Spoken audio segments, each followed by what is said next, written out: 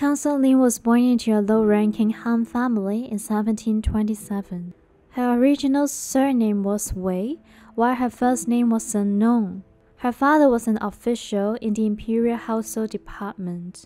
Her early life was not recorded, but a poem from Emperor Qianlong provided some hints. It said, in the past, Consort Ling was taught by Empress Fuca. Now after she died, she still stayed with the Empress like before. Therefore, it was likely that at around 13 years old, Consort Ling participated and passed the lady-in-waiting selection. Many speculated that she served in the palace of the Empress or the Empress Dowager.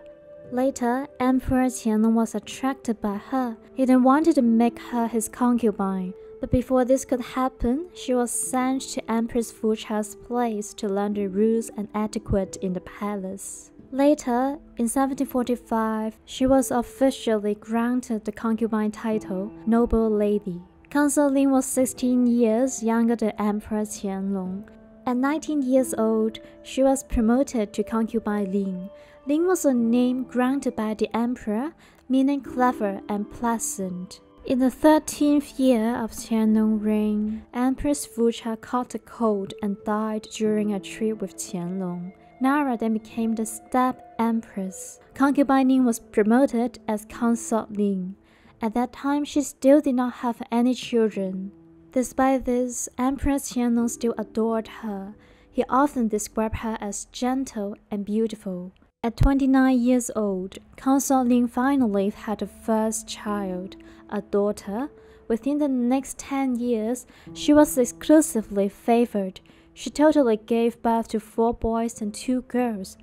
While during this period, only one other consort gave birth to 1 child. She then quickly elevated to the higher ranking of consorts. In the 25th year of Qianlong reign, Consort Ling already became the noble consort. In the 30th year of Qianlong reign, the emperor visited Hangzhou with his consort. When they arrived, it was said the emperor wanted to promote Consort Ling as the imperial noble consort, the highest ranking of consorts. However, there was a tradition that when the empress was still alive, there would not be any new imperial noble consorts. Therefore, the step-empress strongly opposed. However, the emperor still insisted. This made the step-empress furious and upset. She then cut part of her hair.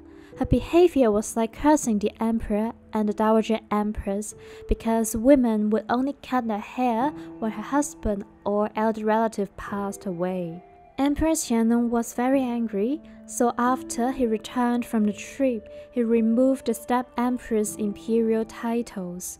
A few months later, Consort Ling was officially promoted as imperial noble consort. In the 38th year of Qianlong reign, Qianlong decided to secretly select his heir. Among his 7 sons, he finally selected the 50th prince. The prince was not outstanding, but he was hardworking and humble. He was the son of Consort Ling and the later Emperor Cixi. In the next year, Consort Ling was sick after coming back from a trip. Soon afterwards, her daughter died. This unfortunate news further worsened her health condition. In the 40th year of Qianlong reign, Consort Ling died at 49 years old. The funeral of Consort Ling was exceptional. Normally, a funeral of an imperial noble consort would have 58 honors, but she was given 76 honors. She was also buried on the right side of the emperor's future resting place in the eastern Qing tomb, while Empress Fuca was buried on the left side. In the 60th year of Qianlong reign, Qianlong officially announced the son of Consort Ling as the crown prince. As the mother of the future emperor, Consort Ling was also granted the empress title posthumously. After Emperor Qianlong died in 1799, Emperor Cixi further honored his mother with the posthumous title Empress Jiayichun. Even though Emperor Qianlong favored Consort Ling, he did not make her the empress when she was still alive. People say it was because of her ethnical and family background. Empress Fuca and step-empress Nara were both from a prominent family. But Consort Ling did not have the strong background, and she was from the lower-ranking Han ethnic group. Some say it was because Qianlong wanted to prevent argument between the princes. If Qianlong made her the empress, people would know that her son must be the crown prince. That would arouse jealousy and dissatisfaction among other princes. The cause of Consort Ling's death was not recorded, so there have been many rumors about it. Some thought Consort Ling merely died of illness, some thought she was poisoned. 100 years later, the eastern Qing tombs were stolen.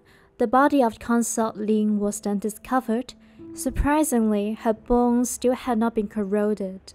Therefore, some people argue that Consort Ling was poisoned by a lot of cinnabars or mercury so that her remains could be well preserved. Legend has it that she was poisoned by Emperor Qianlong after he secretly selected his heir. The emperor was afraid that if the young prince took the throne, his mother, Consort Ling, would become the regent and control the imperial court. But this argument was not supported well. When Emperor Qianlong secretly appointed the crown prince, the prince was not a little boy. He was already 14 years old. Even though he took the throne at that time, he would be able to rule the government.